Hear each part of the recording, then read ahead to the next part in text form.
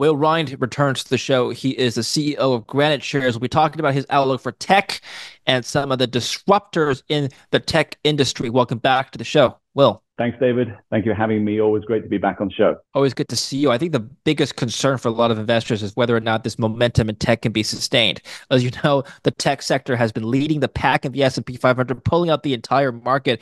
In fact, it's really just been a few major names in the Magnificent Seven, kind of like last year. We'll talk about that. What is your general outlook on the tech sector? Do you think it's run up too much, too far? It's gone up too much, and it's time for a pullback? I don't think so. That's not to say that we can't have a pullback, but I think that, so far, this has been a move that's been driven by earnings outperformance. And that's what we've seen from the large tech companies, particularly NVIDIA, obviously leading the pack. But, the performance so far really has been driven by strong fundamentals. The majority of tech companies really beating on earnings.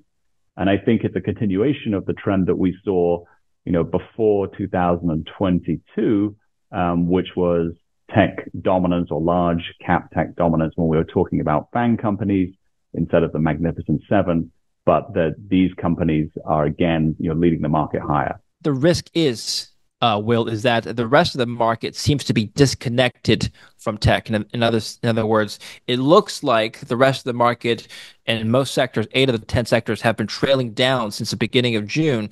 And so some speculate that this is the beginning of the end of the bull rally, and it's only a matter of time before tech follows the rest of the economy. First of all, do you agree with that? And I guess a follow-up question would be, is there enough of a difference fundamentally between tech and tech earnings and the rest of the stock markets to justify this bifurcation? There are a number of points there. I think, first of all, I think let's distinguish again between the performance of the large tech companies and the broader market. This is what we saw again a few years ago before the interest rate environment kind of repriced all companies in the market, where we were talking about the performance of the S&P 500 and other large cap indices, again, being driven by a small number of large tech companies. And I think at that time, that there was a view that, again, this was driven by, fundamentals, but we were also in an environment of, ultra low interest rates and the market was awash with liquidity. This time around, that's not the situation that we're in. Clearly, interest rate environment has changed. And what we've learned from that is that actually, with the exception of 2022, when all companies went through a repricing, the large tech companies seem to be largely immune from the effects of higher interest rates.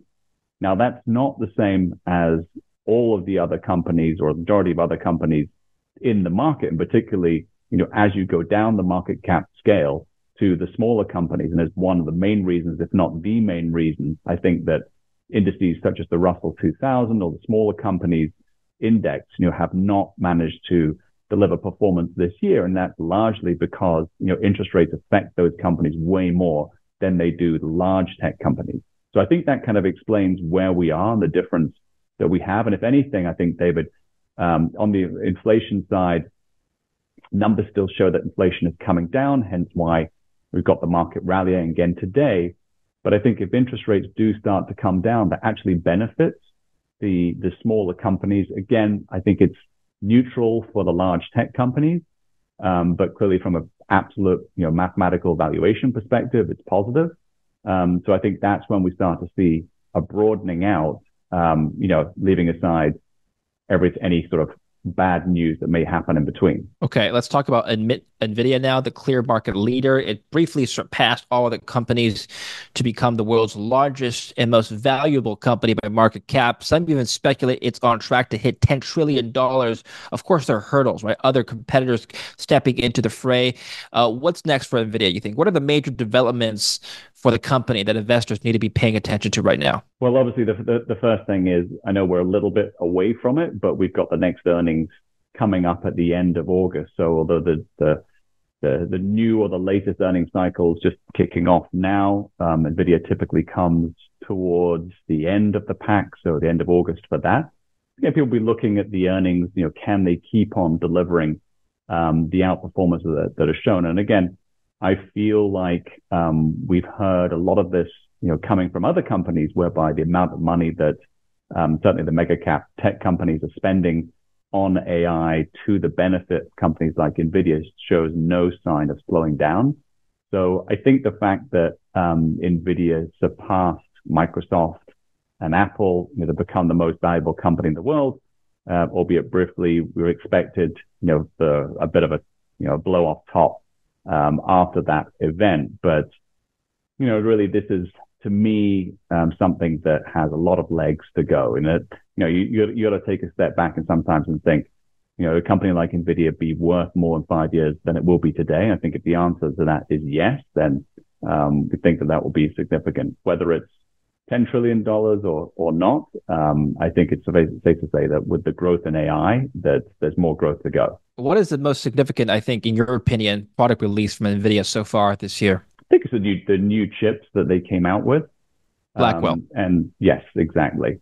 But I think, again, it's important to note that the demand for the existing chips is also really strong, and pricing power still remains incredibly positive, and the company just seems to be years ahead of kind of closest competitors within the space for now. And again, that doesn't mean to say that people won't try and play catch up with the nature of competitive markets, but it just feels, and certainly by looking at the numbers, that we got a long way to go. You have both 2x long NVIDIA and 2x short NVIDIA ETFs. I wonder if you've noticed a difference in volume? Massively so. So our 2x long, David, has become one of the most highly traded stocks in the world. So that's NVDL is the ticker. Yep. So this trades more than stocks like Berkshire Hathaway, JP Morgan, ExxonMobil. So really kind of an incredible, statistic when you think about how much this thing is trading. And that really is indicative of, the sort of NVIDIA, zeitgeist, if you will, at the moment, and has become a global phenomenon. NVD, which is the 2x short, also trades a lot, in terms of, in absolute terms, but it's nothing compared to the long. So what that tells you is that investors are overwhelmingly biased towards the long side of NVIDIA and preparing to buy dips sort of aggressively. There's still demand for the short side, and definitely when we get closer to earnings, I'm sure we'll see more interest in that.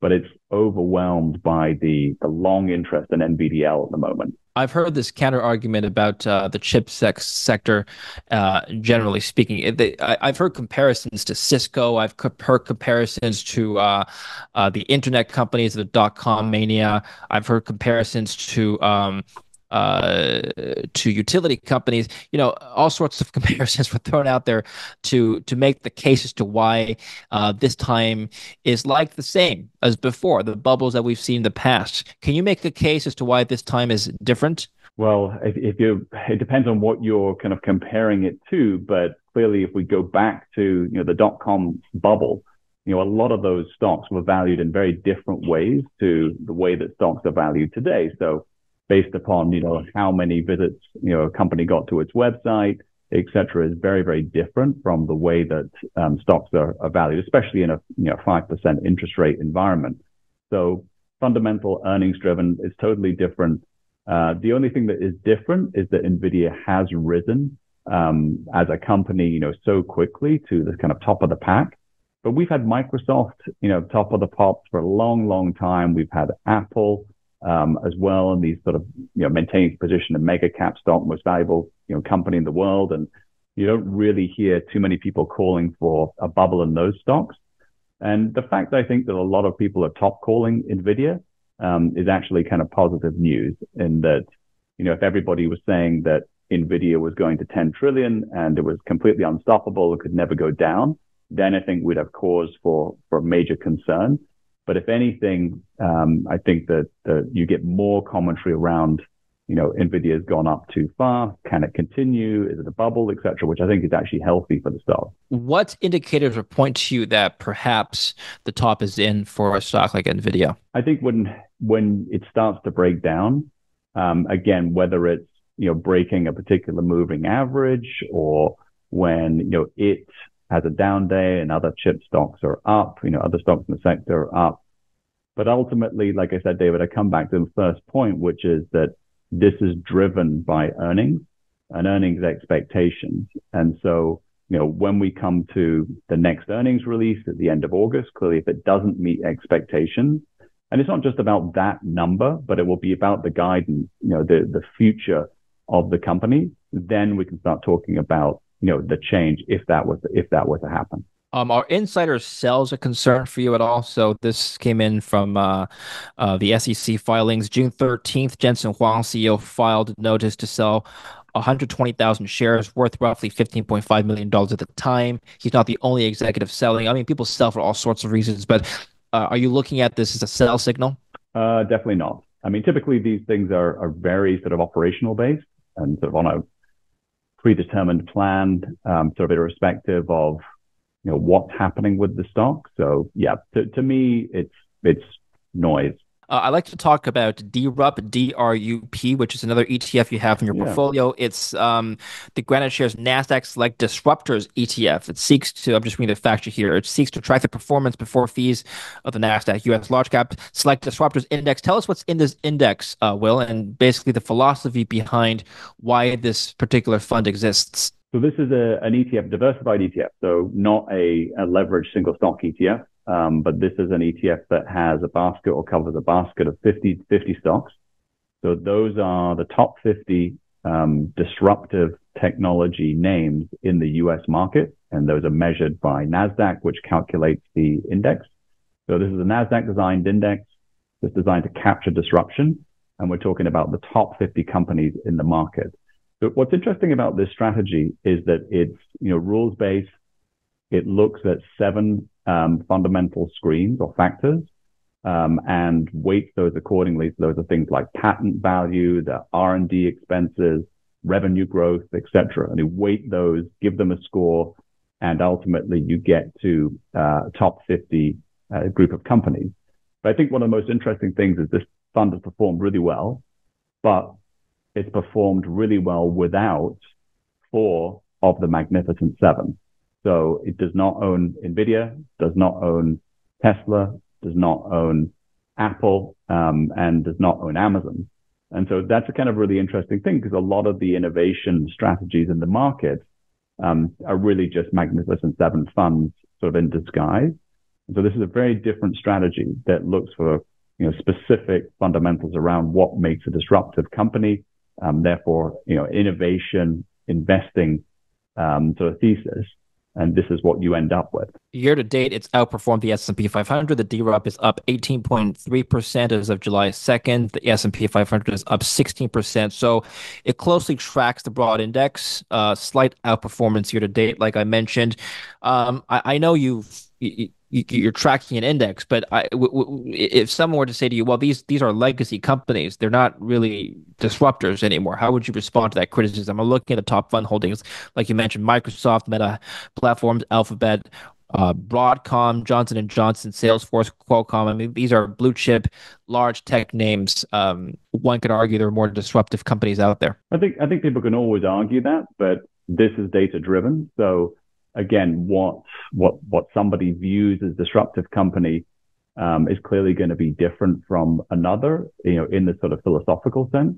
Yeah. But this is very much sort of a quantitative, screen whereby it's 6 fundamental factors, and those factors computed together, are the score, and we take the top 50 names that have the highest scores. So you're going to see some names in there that you might say big blue chip companies such as Microsoft, but then you also see some names that, for example, Palantir just got added in the last rebalance, which I think the majority of people would agree would be most people's sort of definition as a disruptive company, irrespective of fundamentals. But for us, again, we're looking at how these companies perform from against our 6 fundamental factors, and that's how we determine the weight. This is a criticism I've heard of the AI sector from an investment standpoint, and I'd like you to address this. This is from an economist I spoke to recently. He said that while the AI sector reminds him a lot of the airlines, when airlines first were introduced to America, they were a disruptor. I mean, people could now travel across the world at a moment's notice. It was hugely disruptive to our industries, to our lifestyle. AI, kind of the same thing. But now over time, these airlines found it difficult to compete with each other because there were so many of them. Margins shrunk and a lot of them collapsed, went bankrupt. As you know, AI AI companies don't know how to generate revenue. Sure, it's a disruptive technology from a business, but from a business standpoint, there's going to be a lot of them out there. And they're all going to be competing for more or less the same thing. Not a great investment from that perspective. How would you respond to that? I think NVIDIA would disagree with that analysis in terms of companies not knowing how to make money. So this is, Yeah, and by far and away a company that's making, an unbelievable fortune from AI. And look, it's different because the business model is completely different. The argument with the airline sector is no different to other sectors such as railroads before that and other sort of fads that kind of come and go. It doesn't mean that airlines are any less important than they were. It just wasn't a great business model. And I think that is fundamentally different to indeed the way that companies like NVIDIA make money, and which clearly is highly profitable. Whether AI is going to last for next 50 years, next 100 years, who knows? But again, that's how these companies evolve. Remember that wasn't too long ago, NVIDIA made the majority of its money from video games, supplying GPUs to video game sector, and that was a source of significant revenue. Now that's been eclipsed by AI. Who knows what it might be in the future? But it could also be the case that AI is the single biggest investment trend that we'll see in our lifetime, equivalent to the introduction of the internet itself. And so from that perspective, those people that are the leaders in AI makes all the sense that they would be the largest companies therefore in the world, in the most important part of the stock market. you also have AMD daily ETF, so short AMD and long 2X long AMD, AMDL, and AMDS. I take it those have been, I guess, less popular per volume by measure of volume on GraniteShares. Well, first of all, everything is less popular than Than NVIDIA. Oh, right. NVIDIA. Okay. Yeah. Let's just start by saying that. So NVDL is by far and away the most popular. And like I said, this is one Sure. of the most Yeah. traded, symbols in the world right now. So 2X AMD or AMDL is really popular. It's just not as popular as NVDL. So clearly, people still very much, like the AI Have story. people Looking at AI told stocks. you, have investors or clients told you why they've offered speculations as to why one company is clearly outcompeting the other in this space? Not necessarily exactly that way, but clearly the performance of the two stocks themselves is different. And again, nothing compares to NVIDIA right now. And I think that's kind of reflected in where we are in terms of enthusiasm for it. I think with people looking at AMD, like the story of AMD, hoping that they can catch up some of the performance perhaps, and other sort of names, linked to the AI space, such as Microsoft, even Amazon, that just made a recent, all-time high again. So it's an interesting story, but I think the theme for us is by far and away the two biggest ones we've seen is AI this year and then cryptocurrency, where we've seen huge amount of interest in 2X Coinbase, for example, which is our CONL or CONL. You're in a good position to judge sentiment because GraniteShares has a lot of different ETFs in different sectors and different commodities and different asset Yeah, classes. Generally speaking, based on the investors that you've dealt with, what is the overall sentiment in the market right now? Are people still more risk on? absolutely. And like I said, the two risk on places, tech stocks and cryptocurrency, 100% being the trend of this year. As David, as you and I have talked about many, many times on this show before, look at something like gold. Gold has performed, so well really this year compared to, anybody's expectation probably beginning of this year.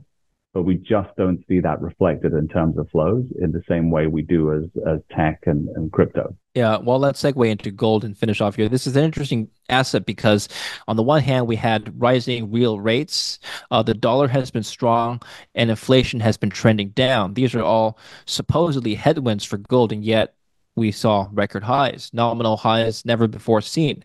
What do you think drove the gold price this year? It's really difficult to say.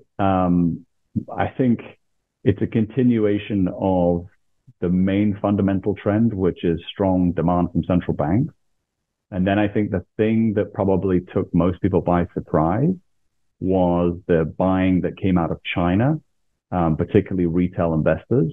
And, when the Chinese property market collapsed, and obviously inflation is a big problem in the Chinese market, people lost confidence perhaps in their number one investment, which was real estate, and then turned to their sort of default investment, which is gold. And of course, with stocks, the Chinese market had performed horribly. And so people weren't in the stock market or were getting out of the stock market. So gold was a massive beneficiary of a lot of buying, which perhaps again was unexpected from the beginning of the year. So I think that was really the swing factor to talk about this year. Besides what we've talked about, are there any other major investment themes that you think would impact the markets for the remainder of the year and perhaps into next year? Leaving aside the election, which would Okay. be a big theme, of course, but leaving aside the election, I think it's the continuation of the two big macro things, which is interest rates and inflation. Again, based upon even just today, looks like inflation data seems to point continually to inflation easing or coming down, giving the Fed that cover that they need to make that first rate cut at some point either this year or beginning of next year. But the market seems to now be expecting, more rate cuts, again, heading into next year, but looking for that to start, if not this year, early next year. Okay, great. Thank you for the updates, Will. Where can we learn more about you and GraniteShares? Follow me online. So I'm on Twitter at Will Rhind, obviously on LinkedIn, and then graniteshares.com is our website. Okay, we'll put the links down in the description below, so make sure to follow Will there. Thank you very much for your time again today. Will, we'll speak again soon. Thank you so much, David. Always a pleasure to talk to you. Thank you. Always a pleasure as well. Thank you for watching, and don't forget to like and subscribe.